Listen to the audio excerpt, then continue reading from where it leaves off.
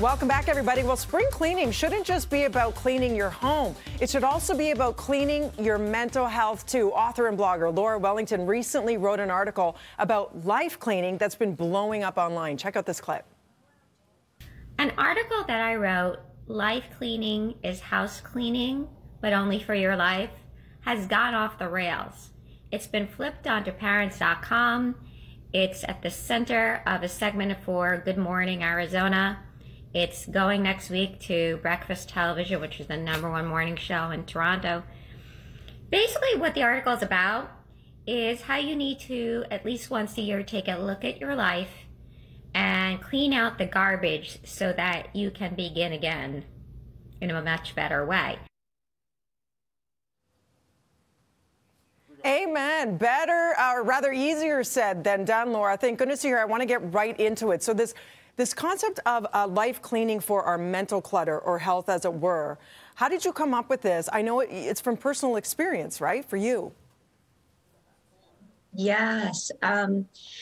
You know, we get to points in our life where we start feeling very weighed down.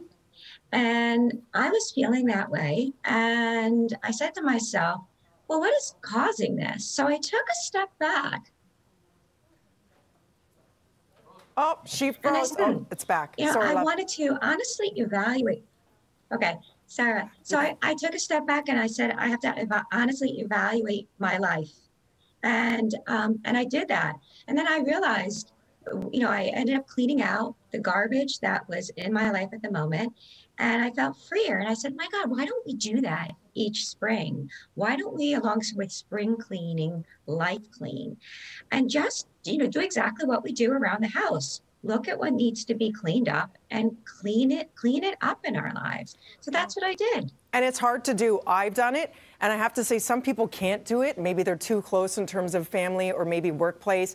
But it is very hard. And you say it can seep in ways we don't even realize. It can affect other relationships. If there's somebody who's an energy vampire or super toxic in your life, how so? Yeah, so I really believe that there are 3 top points to life cleaning that I sort of focus in on. One is tossing people who drain you out of your life. 2 is let go of the guilt associated with being an imperfect parent. And 3 is stop skipping breakfast. And the first is one of the hardest because, you know, there are some people that are in your life that really are sucking you dry and you don't even realize to the extent that they are, but they are. And, you know, some of these people you can't,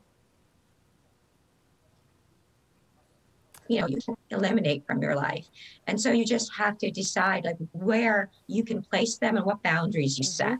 But others you can. And those that you can, you need to, because you don't have enough life to live. You don't have enough time in the day. And you certainly don't deserve to be weighed down by someone that's trickling their garbage onto you. And then in a sense, you become a carrier of that garbage to other people that you interact with. Yeah. You don't deserve that. So you have to be honest. You know, where are people helping you and who then, and get rid of the ones that aren't. And it can be difficult, but you know what? It's a choice that you either make or you don't, but you're better off making it. And your peace of mind is worth it. And you could do it nicely. You could do it kindly. You could write it in an email. That's how I did it. You can talk it out afterwards kindly, but once it's done, it's done. And I also love that you say parents are feeling so much guilt. There's no good in that. Of course. Constantly saying, what could I have done better, right? Yeah, oh my gosh. So my mom actually helped me with this one because, you know, as a parent, the reality is the only thing perfect about someone being a parent is they put into everything that they do for their children. But at the end of the day, you're going to mess up. You're going to make mistakes. It's hard to admit that, and it's hard to live with that. But we do, because we are imperfect. And so letting go of that guilt is the best thing you can do for yourself, because you can't change the past. And you can't say, well, I should have done this then, because then was a very different time than now.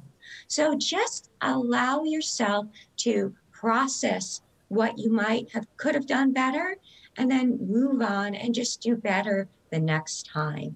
And I know it's tough, But no matter what you do, even if you were a perfect parent, your child is not guaranteed to grow up to be the exact perfect person that you would like them to be. And maybe that's better, that they learn that up front by your own imperfections. Great so let advice. Go of that. Laura, thank you so much for your time. Amazing advice for every single one of us out there today. Feel better even just hearing it. Where do we find more information? You can either go to laurajwellington.com, where my book, is. You'll learn more about my book, Be Careful What You Wish For, or threadandbe.com, which is my blog. Awesome. Thank you. Stay safe.